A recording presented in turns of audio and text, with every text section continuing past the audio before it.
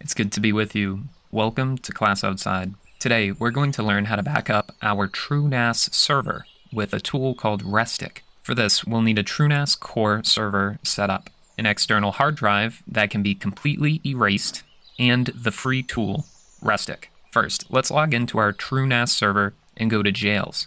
A jail is like a virtual machine or another operating system running within our computer. We will use a jail to install Restic and manage backing up our data to a hard drive. Let's add a jail. I will name mine Backup and choose the 13.4 release of FreeBSD as the operating system. I will check DHCP. The jail gets its own IP address, and this will automatically configure it. If you run into an error during this process, there are 2 videos linked in the description which may help you troubleshoot. And let's link the pool we want to back up to the jail. Click the little arrow and select mount points. Let's add a new mount point. From source, we'll choose the pool that we want to access data from.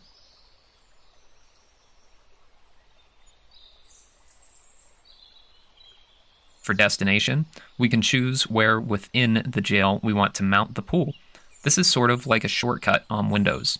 I'll add a subfolder to the address that relates to our source.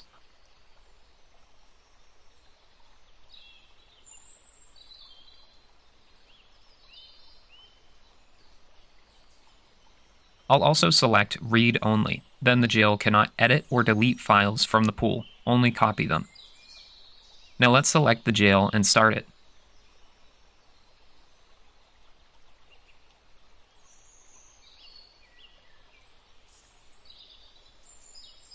We may need to refresh the page after it starts. Once started, we should see the shell option. From the shell, we can install Restic. I've put some of the commands used in the video description. This command installs Restic. When prompted, press the Y key to install.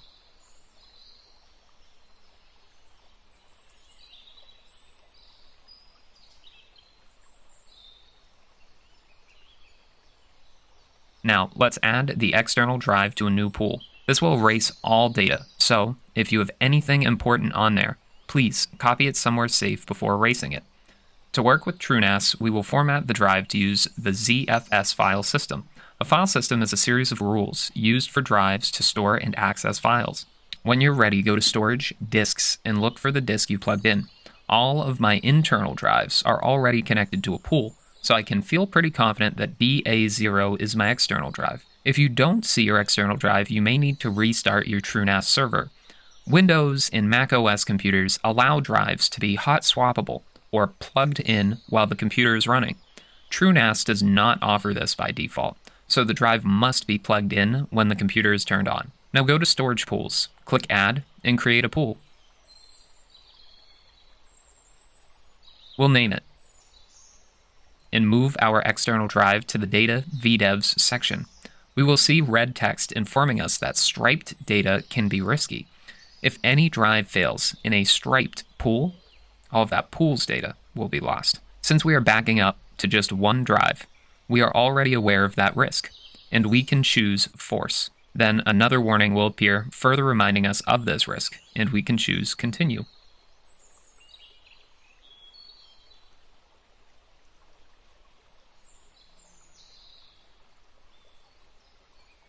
Now, we can add a dataset to the pool.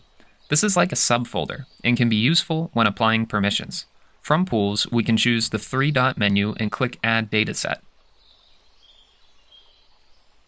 and give it a name before submitting.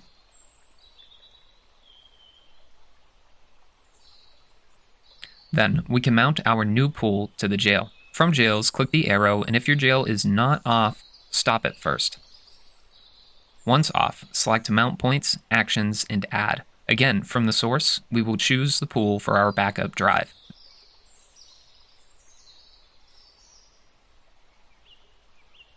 Then we can select a destination folder and add a subfolder to the address that relates to our source. Now that the drive is prepared, let's return to the shell for the jail.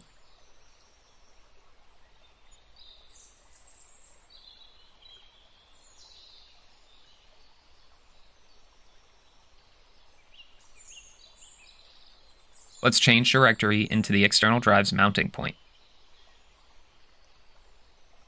and run this command to initialize a Restic repository. I am not concerned with encrypting this backup, so I will use the insecure no password flag. This command must come at the end of almost any command relating to this repository, or it will ask for a password that doesn't exist. Encryption might be preferred by some people. If so, you can ignore this and provide a password, though this may make recovering your files more challenging if you ever do lose this password. With the Restic repository ready, we can run the backup command. Here we see the destination comes first, and then the source. Depending on how many files you back up, this might take some time. Each backup creates a snapshot or image in time of the backed up folder. So if I delete a file, it may still be available in a previous snapshot. The same goes if I move files between folders. To see more information about available snapshots, we can use this command. And we can see what's inside of a snapshot with another similar command.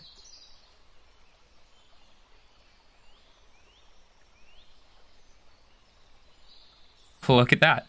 Together, we have set up a Restic backup from a TrueNAS jail. Please let me know down in the comments what you thought of this video. Have a great day, and thank you for attending Class Outside.